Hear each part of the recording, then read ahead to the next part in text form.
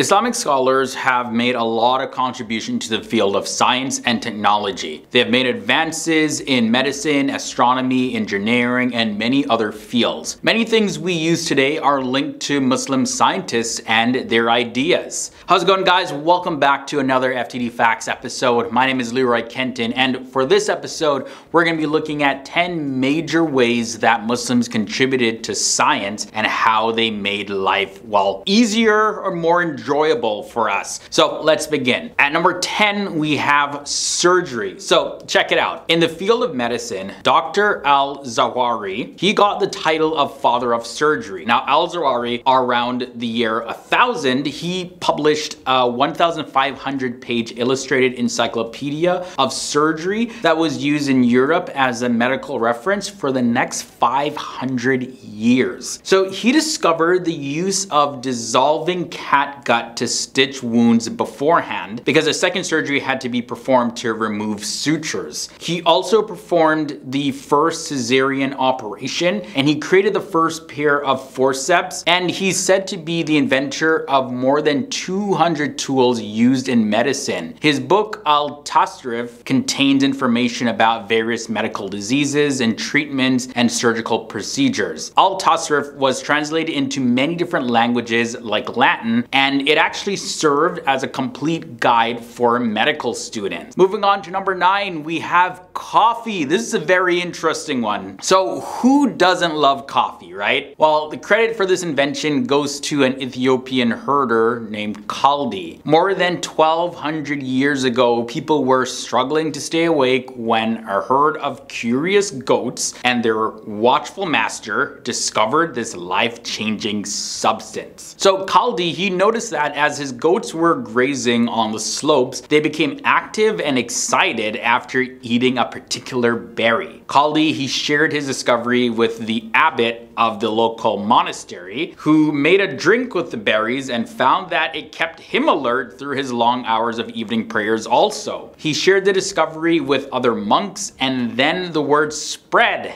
and coffee was introduced to the world.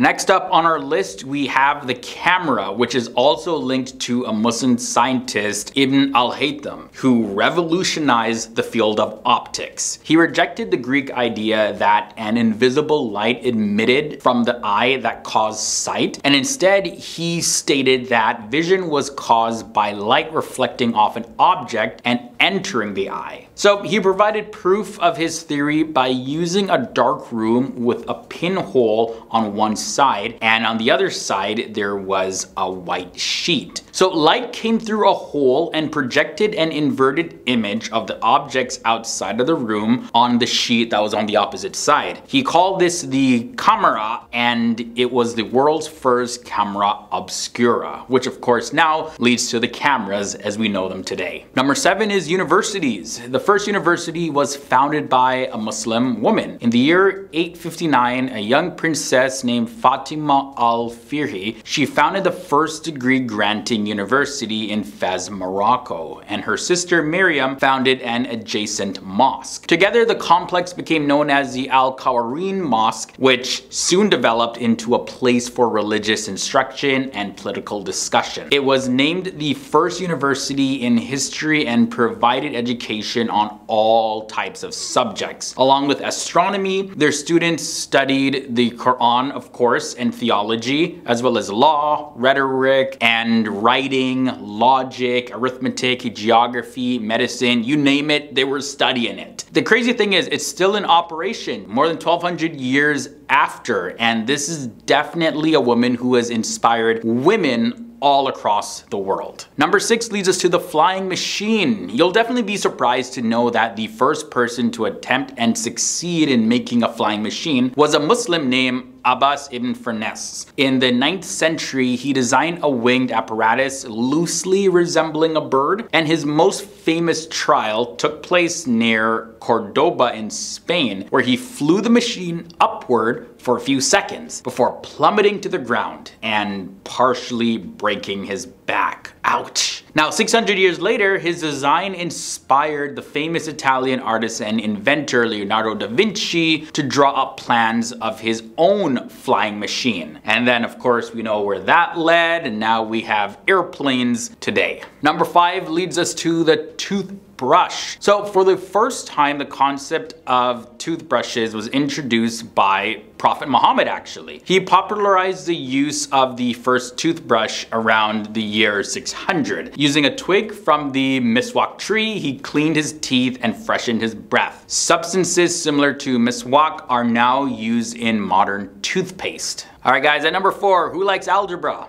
Well, yeah, it comes from another Muslim. The word algebra actually comes from the title of a Persian mathematician's famous 9th century treatise, the Kitab ALGEBRA wal Muqabala. And then when you translate that, it translates to the book of reasoning and balancing. Al-Khwarizmi moved away from the Greek concept of mathematics, which was essentially based on geometry, and introduced some new ideas to it. He systemized the Greek and Hindu mathematical knowledge, introduced a method of counting based on numerals and decimal systems for the first time, and used zeros, and introduced the concept of raising a number to a power. So yeah, definitely mathematics, like algebra, very useful to this day, but probably not the most enjoyable subject in school. To me anyways. Now for number 3, let's look at maps. So today we have modern technology that helps us travel to any place we like.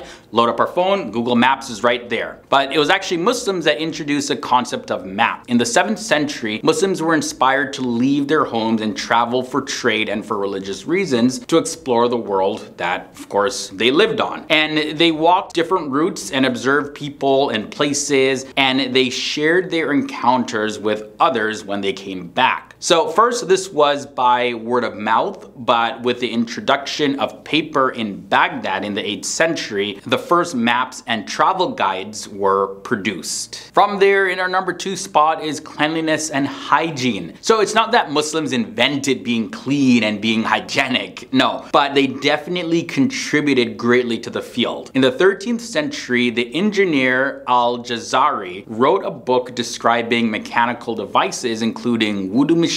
So these wudu machines provided enough water for ablution, which is the Muslim ritual of washing yourself before prayer and things like that. And also it conserved a lot of water. Muslims came up with the concept of soaps by mixing oil with alkali, which is a salt-like substance that was boiled to achieve the right mix, left to harden, and then used in the bathhouse. Al-Kindi also wrote a book of perfumes called The Book of the Chemistry of Perfume and Distillations. His book contained more than 100 recipes for fragrant oils, salves, as well as aromatic water. The centuries-old perfume making tradition was made possible by Muslim chemists and their distillation methods. They distilled plants and flowers and made perfumes and substances for therapeutic pharmacy. So yeah, we have several contributors there for number 2, but we move on to number 1. We end this episode off with the crank. Muslims have contributed indirectly to modern automatics. The revolutionary crank connecting rod system was first put to use by Muslims. By converting rotary motion to linear motion, the crank enables lifting heavy objects with relative ease. Al-Jazari discovered this technology in the 12th century, and it spread across the globe like wildfire, leading to everything from the bicycle to the internal combustion engine. So there you have it, guys. This was a look at the top 10 major contributions of Muslims to the world of science. Let me know down below in the comment section if I missed anything. If you did enjoy this video, don't forget to leave a like, and also if this is your first time here to FTD Facts, go ahead, subscribe, ring the bell. That way you'll be notified of our daily uploads. So thanks for hanging out with me in another episode. Until next time, guys, stay awesome, stay educated, and I'll see you soon.